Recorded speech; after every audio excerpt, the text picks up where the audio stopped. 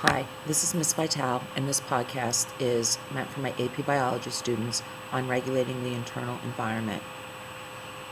One of the most remarkable characteristics of animals is that they can maintain physiologically favorable internal conditions even as external conditions undergo dramatic shifts that would be lethal to individual cells. Homeostasis is the ability of animals to regulate their internal environment. For example, maintaining a body temperature when the external environment changes substantially. If a human's body temperature goes up or down a few degrees Celsius, they could die. The Arctic wolf can maintain body temperatures at minus 50 degrees Celsius. This unit focuses on thermoregulation, or how animals maintain an internal temperature within a tolerable range, and osmoregulation, how animals regulate solute balance and the gain and loss of water, and excretion, how animals get rid of nitrogen-containing waste products of metabolism. A regulator is an animal that uses mechanisms of homeostasis to moderate internal changes in the face of external fluctuations. Conformers allow some conditions within their body to vary with certain external changes. They live in relatively stable environments. For example, crabs live where salinity is pretty stable. If placed in an environment of varying salinity, they will lose or gain water to adjust, and this may result in their death.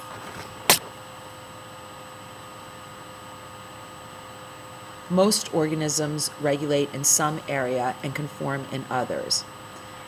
Animals with open systems that exchange energy and materials with their environment, the exchanges can be rapid and variable, and animals need to maintain constant internal environments. If we look at changes that occur during 10 years in the lifetime of a typical woman weighing about 132 pounds or somewhere around 60 kilograms, during that 10 years she'll eat about 2 tons of food.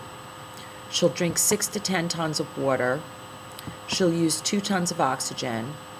She'll metabolically generate 7 million kilocalories of heat, enough to warm 90 tons of water from room temperature to boiling. The same quantity of materials and heat must be lost from the woman's body to maintain size, temperature, and chemical composition. If the woman produces 2 children during the 10-year span, she'll need to increase energy and material input about 5%. This is actually low because for other species it can be from 10 to 15%. Homeostasis is a budget of gains and losses. Heat budget, energy budget, water budget, etc. They're all connected. For example, terrestrial animals exchange gas by breathing and losing water by evaporation from moist lung surfaces. For every 10 degrees Celsius temperature increased, most enzyme-mediated reactions speed up 2 to 3 times until the temperature is high enough to denature the proteins. The Q10 effect is the multiple by which a metabolic reaction increases with 10 degrees Celsius in the body temperature. For example, glycogen hydrolysis in frogs increases 2.5 times from 20 degrees Celsius to 30 degrees Celsius. This means the Q10 is 2.5. Glycogen, as you may recall, is how animals store sugar in their muscles and liver. The hydrolysis of glycogen breaks it down so it can be used for cellular respiration. There are 4 physical processes that account for heat gain or loss. An animal exchanges heat by 4 physical processes. The first one is conduction. This is the direct transfer of heat between molecules of objects in direct contact with each other. An example is when an animal sits in the cold water or on a hot rock. Water is 5 to 100 times more effective than air in conducting heat, which is why hypothermia happens so quickly in water. Convection is the transfer of heat by the movement of air or liquid past a surface. For example, a breeze contributes to heat loss from your skin, like the wind chill factor. Evaporation is the removal of heat from the surface of a liquid that is losing molecules as gas. Evaporation from an animal has a strong cooling effect, but not if the humidity of the air is close to 100%. Radiation is the emission of electromagnetic waves by all objects warmer than the absolute zero. For example, animals' bodies, the environment, and the sun. Radiation can transfer heat between objects that are not in direct contact. For example, when the sun warms an animal's body. Ectotherms have very low metabolic rates. The amount of heat generated is too low to affect body temperature. Body temperature is determined by the temperature of the surrounding environment in ectotherms. Invertebrates, fish, amphibians, and reptiles are all examples of ectotherms. Endotherms have a high metabolic rate, which generates enough heat to keep the body warmer than the environment. For example, mammals, birds, a few reptiles, and some insects do some endothermic processes. Some of the advantages of endothermy include very high levels of aerobic metabolism or cellular respiration, assisted by elaborate circulatory and respiratory systems. This enables vigorous activity for extended periods of time, for example, long-distance running or powered flight. Terrestrial animals can maintain stable body temperatures during environmental temperature fluctuations that are more severe than the aquatic environment. For example, endotherms can function at freezing temperatures, ectotherms can't. Endothermy also provides mechanisms for cooling down in high temperatures. Therefore, endotherms can withstand high temperatures. Some disadvantages is endothermy is energy expensive, especially in low temperatures. For example, at 20 degrees Celsius, the human resting metabolic rate is 13,000 to 18,000 calories per day. In alligators, it's 60 calories per day. Therefore, endotherms need to consume a lot more food than ectotherms. There are 4 categories for adjusting thermoregulation. In other words, heat gain equals heat lost. Adjusting the rate of heat exchange between the animal and its environment would be accomplished by insulation, such as fur, feathers, fat. The insulation reduces heat flow between the animal and the environment. It also regulates blood flow between the body core and the skin. Vasodilation is an increase in the diameter of blood vessels near the body surface. This warms the skin, releasing heat when the animal gets hot. Vasoconstriction reduces the diameter of blood vessels near the skin, which cools the skin and conserves heat. It's interesting that when your body gets cold, it initially vasodilates to bring warm blood to your skin.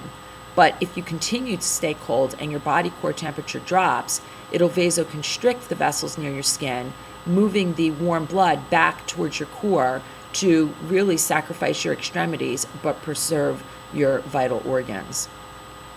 Countercurrent heat exchange traps heat in the body core, reducing heat loss.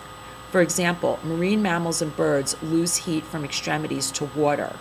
Arteries carrying warm blood are close to the veins. The heat is transferred to the veins. As veins move towards the core, they pass warmer and warmer arteries, and eventually at the core, the venous blood is as warm as the arterial blood.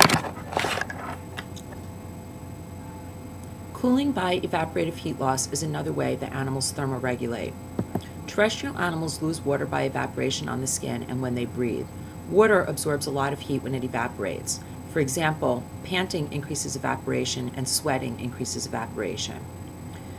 Animals also thermoregulate using behavioral responses. Endo and ectotherms change posture or move around to control body temperature. Some examples are basking, hibernation, and migration. And the last way that animals thermoregulate is changing the rate of metabolic heat production. Endotherms can increase metabolic heat production when exposed to cold. For example, shivering and moving muscles. The thermoregulation of animal groups is broken down first into mammals and birds. They maintain their body temperature within a narrow range. Birds are about 39 to 42 degrees Celsius, which is about 102 to 107 Fahrenheit. They usually are warmer than their environments. Mammals are 36 to 38 degrees Celsius, which is about 97 to 100 degrees Fahrenheit. Heat flows from warmer to cooler areas, so birds and mammals need to counteract heat loss. Endotherms produce large amounts of metabolic heat that replace heat loss to the environment. They can also vary heat production to match varying rates of heat loss. Heat production can be increased by shivering or moving around. Non-shivering thermogenesis, or NST, in some mammals, hormones can cause the mitochondria to produce heat instead of ATP. This takes place throughout the body. Brown fat is when a tissue in some mammals is found in the neck and between the shoulders. It's different than white fat, and it's specialized for rapid heat production. These two methods can increase heat production in cold environments 5 to 10 times. Insulation, like hair, feathers, and fat layers, reduce the flow of heat. They lower the energy cost of keeping warm. Raising of fur and feathers increases the layer of trapped air, increasing insulation. Goosebumps are actually the vestigial structures of raising the hair. Vasodilation and vasoconstriction also regulate heat. They contribute to regional temperature differences within animals. Hair loses insulation power when it's wet. Seals have a thick layer of fat or blubber to compensate. The loss of heat to water occurs 50 to 100 times more rapidly than to air, but blubber protects body core temperatures. Countercurrent heat exchange protects flippers and tails. Birds and mammals have to eat a lot to accomplish these feats of thermoregulation. If birds and mammals live in areas where it is warm, they need to cool their bodies. When whales go to warm water to reproduce, vasodilation releases heat. In hot climates, vigorous exercise adds metabolic heat to the body. The body temperature may be allowed to rise. This enhances heat loss by increasing the temperature gradient between the body and the environment. Evaporative cooling dissipates body heat. Panting releases heat in birds and some mammals. Some birds have special pouches with lots of blood vessels in the floor of their mouth. Fluttering of the pouches increases evaporation. Sweat glands in some mammals, which are controlled by nerves, increase evaporative cooling. Some bats spread saliva and urine on their skin to increase evaporation.